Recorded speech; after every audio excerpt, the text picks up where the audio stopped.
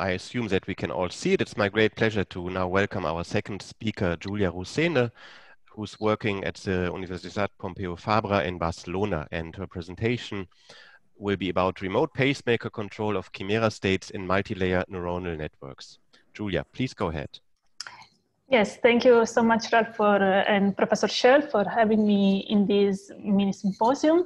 And my talk is going to be about chimera states. That is a topic that is definitely very popular in this series of conferences. And in particular, I will focus on control of chimera states. So chimera states are one of the most studied types of partial synchronization patterns. And I will just give you some very brief context in the beginning. So they were first discovered in 2002 and defined as the coexistence of coherence and incoherence. And they were found first in networks of non-locally coupled phase oscillators. After that, they've been studied in many different scenarios. And in particular, one aspect that led the research on chimera state was the search for chimera state in a real world system. So like the title of this mini symposium says, many analogies were looked for and found between chimera states and many phenomena in nature and technology. So as I was saying, this search for chimera states in real world systems has guided the research on this phenomenon. And when one is doing so, there are some problems that arise. And one of the main problems is that chimera states present different kinds of instabilities in finite size systems, which are the systems that are most relevant for experimental studies. Hence, the need to find methods to control chimera states. Different methods were proposed in the last decade or so. And we also, during my PhD, I also developed a method to control chimera states based on the idea of a pacemaker oscillator. So here briefly, I will explain you the idea of this control mechanism that was published in the reference that you can see here in the bottom. And just for keeping things simple, I will explain it in the case of a ring network of phase oscillators of size n.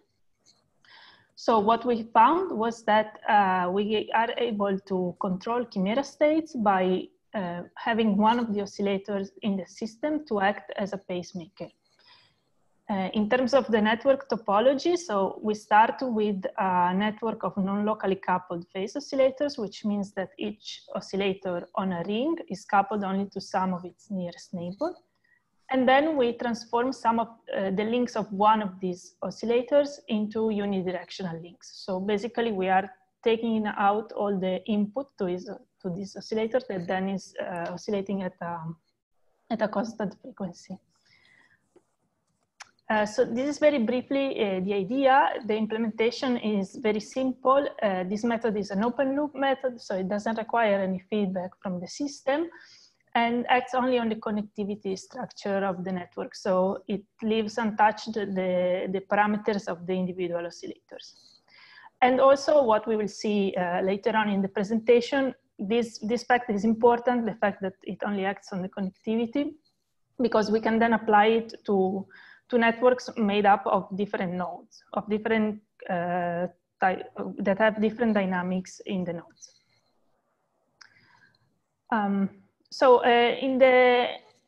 Before arriving at the model that will be the center of this talk, I will show you the results that this control method produces for a single layer network of phase oscillators. So we consider a finite size system, a ring of 35 oscillators. And it's exactly the model in this previous slide, in slide 3. And when we solve this system, starting from random initial conditions, we can have 3 types of solutions that are shown in this slide. This is with no control, okay? So we don't have any pacemaker in the network in this case. And the three solutions represented here in these plots, in which on the horizontal axis we have time and the spatial index on the vertical axis. These three solutions are the possible solutions that we can obtain. So in the first row, we see a typical profile of a chimera state. So we see these spatiotemporal patterns in which a highly coherent and incoherent group are coexisting. The coherent part is the part in blue. And also we see the first one of the instabilities of chimera state that we want to control. We see that the groups are not, the position of the groups is not fixed in time, but they drift along the network.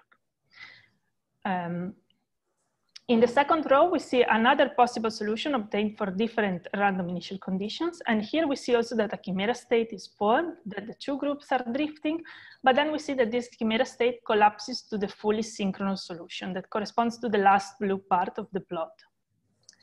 This is the second instability of chimera states that we are trying to control, because chimera states are chaotic transient, which means that they tend to collapse to a stable solution that is, in this case, the fully synchronous state. And indeed, it can also happen, as it does in the third case that we consider here, that the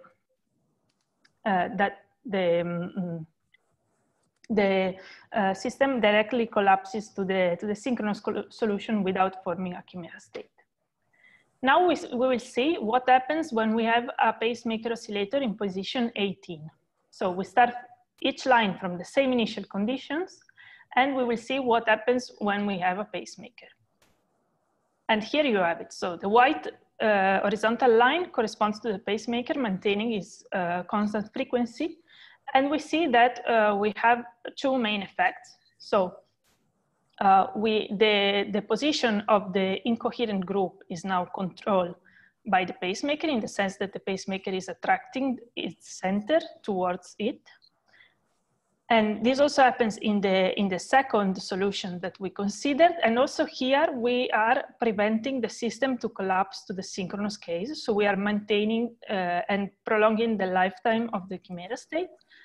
And in the third case, we see that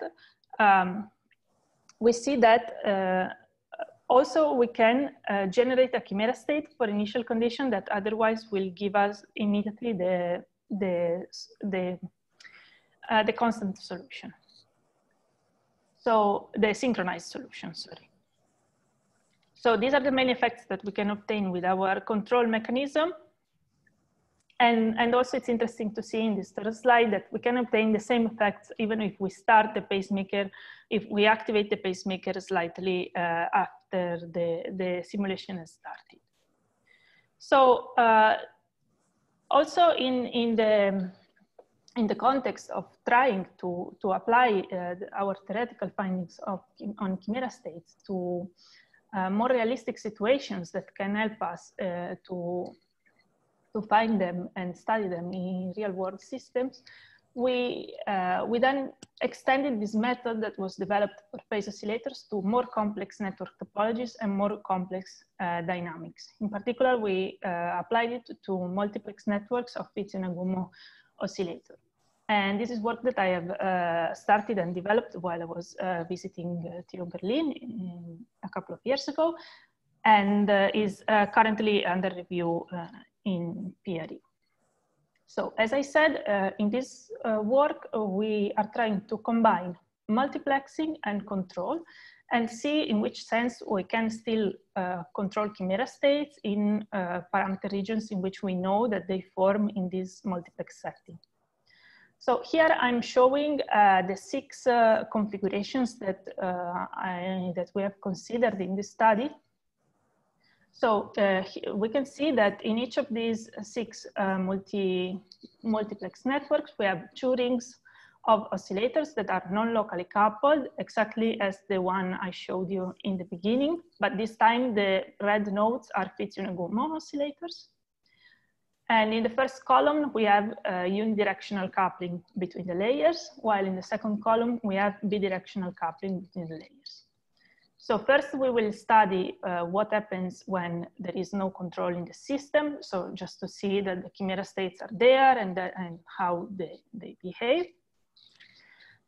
Secondly, we will consider the case in which there is a pacemaker present in one of the two layers. And this is an interesting configuration in which we can ask the question if we are able to remotely control the chimera states in the second layer via pacemaker only in the first layer.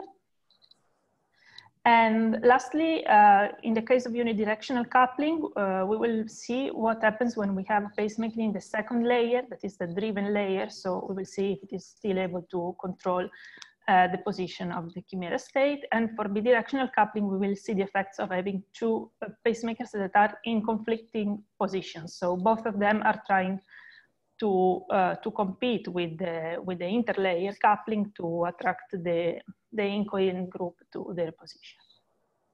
So this was just a brief overview, and now I will briefly describe the measures that we use for to quantify the effects of controlling the position of the incoherent group.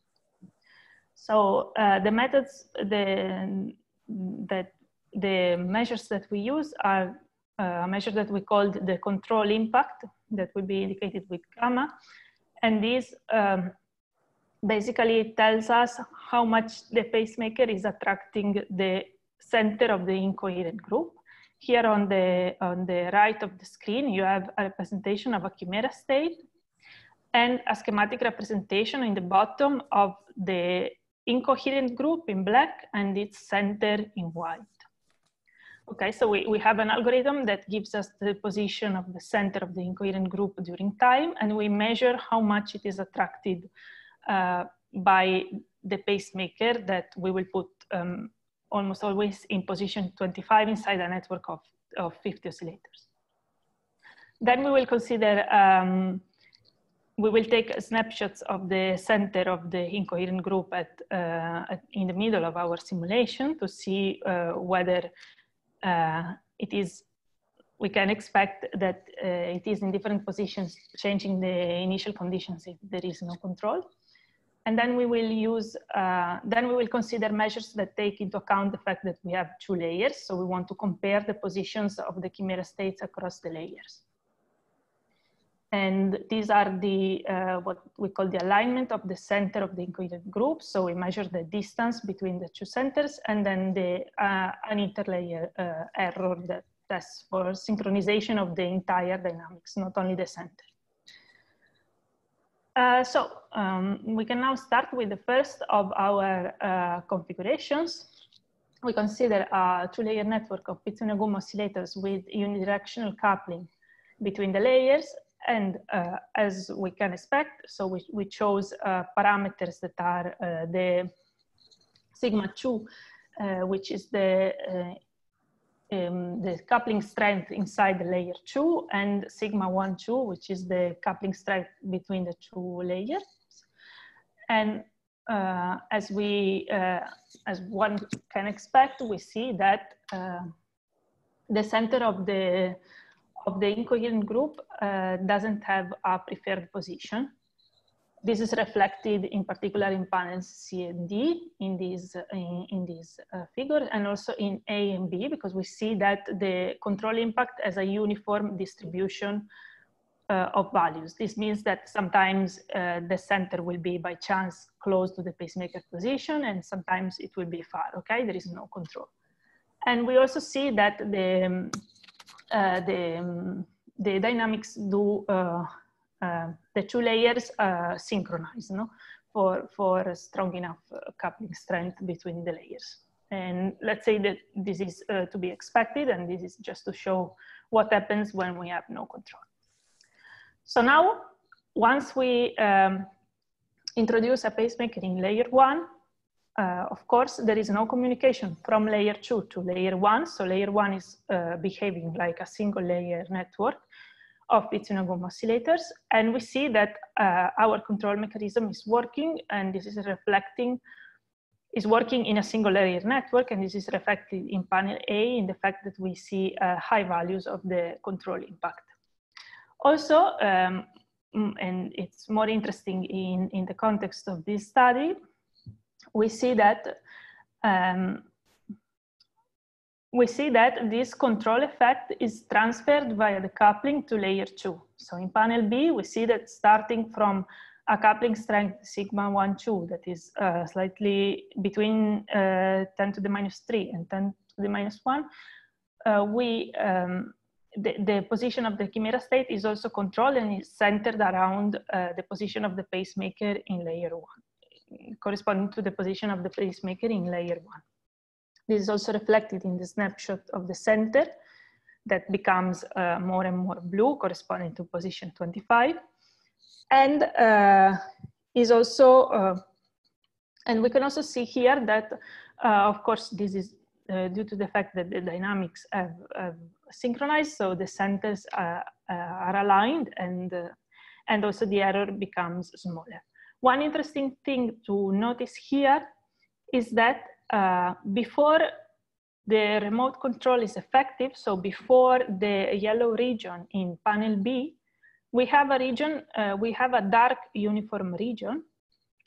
And this dark uniform region tells us that the center of the incoherent group has its maximal distance from the pacemaker position.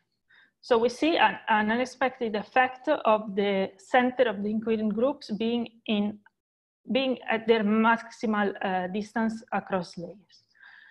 And we're still looking into this effect to understand why it happens, but we checked looking at the solution, and it's actually what's going on here. So before reaching the remote control, we have sort of a resistance of the system to reach this configuration. Now, when instead we have a pacemaker only in layer 2, so the driven layer in this case, because we have unidirectional coupling, what we might ask is whether the control of the pacemaker is stronger or weaker than the driving effect of the first layer. And what we see is that in panel B, panel A is behaving like in the uncontrolled case, but in panel B, we can see that that in the beginning, so for weak interlayer coupling, the control impact has high values, meaning that the pacemaker is still able to control the position of the chimera state, but then the driving effect wins and takes over, and this is also reflected by the fact that the dynamics are tending to synchronize, and so the driving effect gets stronger. Now, what happens, I will briefly comment on what happens with bidirectional coupling, because in this case, of course, the interplay between the two layers, it makes things a bit more complex. Actually, in the uncontrolled case, the first case we consider, the scenario is quite similar to what we saw before for unidirectional coupling. Okay, so the chimera state still have no preferred position within each layer, but they tend to synchronize and align across layers. And this is also, of course, to be expected. And now we see what happens with when we have a pacemaker in layer 1. Now we start to see differences due to the presence of bidirectional coupling, because before we said that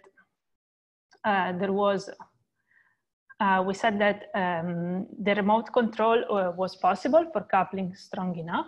So from some point, the first layer is entirely controlling the second one. And here it is not the case. Here what we see is that in panel B, this yellow region is the only region in this parameter space in which we are remotely control the second layer via a pacemaker in the first one.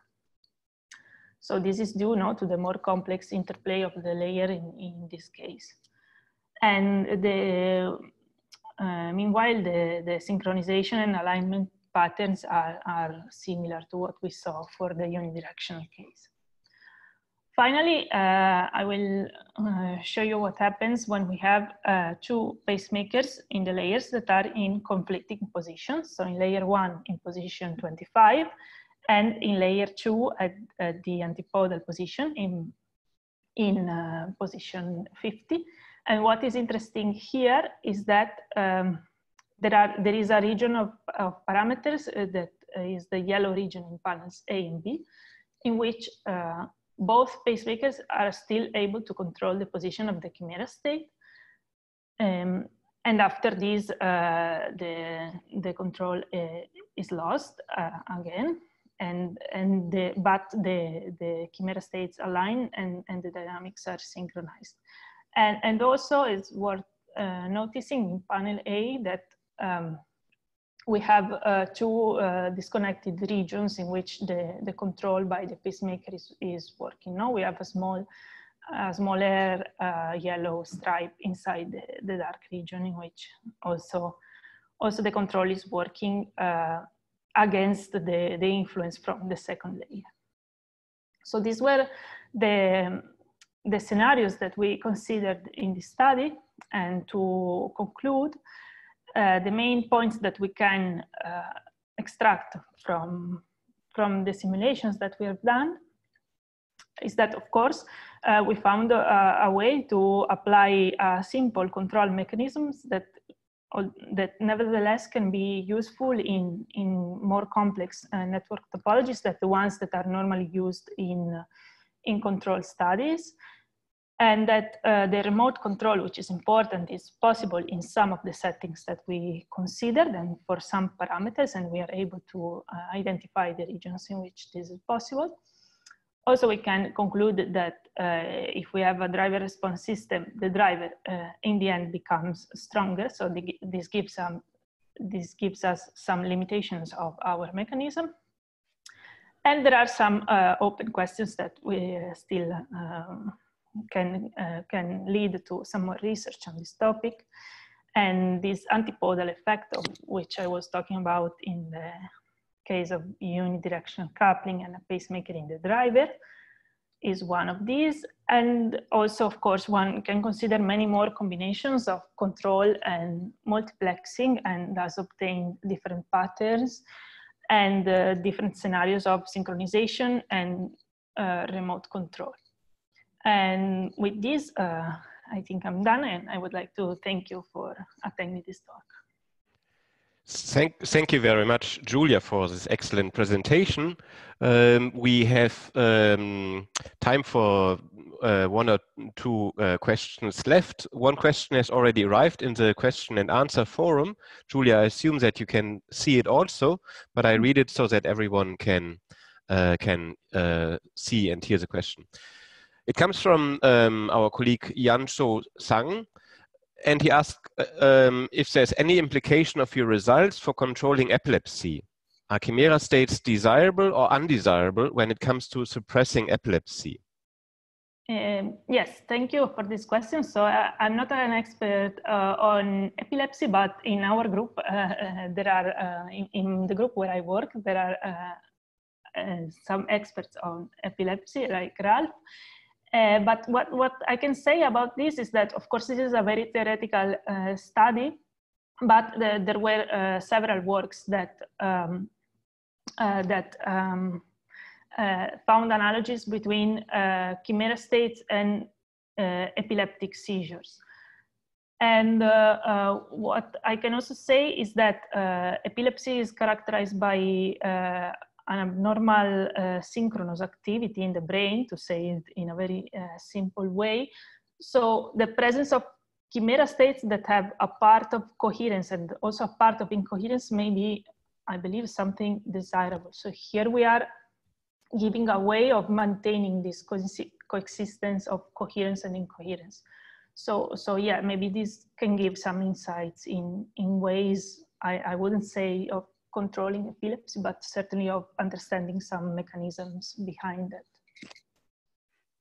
Okay, very good. And we have a second question in our forum asked by Marius Yamaku. Giulia, I assume that you can see it, and I read it for you. First of all, thanks for this interesting talk. And our colleague has two questions. The first question is, do you think that your control mechanism, which is based on the pacemaker, is robust if there's no one-to-one coupling between the oscillators in each layer? So let's start with this first question. Yes, so I think that in this case, we will have to agree on what controlling means. Because, for example, this is something I have tried that is not a published work, but something that I have tried. You could consider a two-layer network in which the layers have different sizes and you introduce some mean field coupling. This is something we have done also with Ralph in some other works on synchronization, but we didn't apply control. So what does it mean to control there? You can, for example, have a target position for the chimera state in one of the two layers. And I believe there are some combinations of parameters in which you can use control in this sense, but I don't know if maybe one can have a different idea of what it means to control a chimera state in this scenario. But yeah, maybe it can be generalized to this, I believe. Okay, and so the second question of Marius will be the last question for Giulia due to time constraints. It is that he's asking, what is the mathematical form of your unidirectional couplings? Yes, so this means that basically in the equations of each layer, we introduce a term that has a coefficient multiplied by the difference of the corresponding variables of the two layers. Okay, so we have a state variable for oscillator 13, for example, in layer 1, and a state variable for oscillator 13 in layer 2, and in the second layer, we introduce a term that is proportional to the difference of these two variables. So it's a diffusive coupling. This can be found in the reference I gave here, and also hopefully soon in the paper that is under review. Okay, very good. Thank you very much, Giulia, again for your excellent presentation.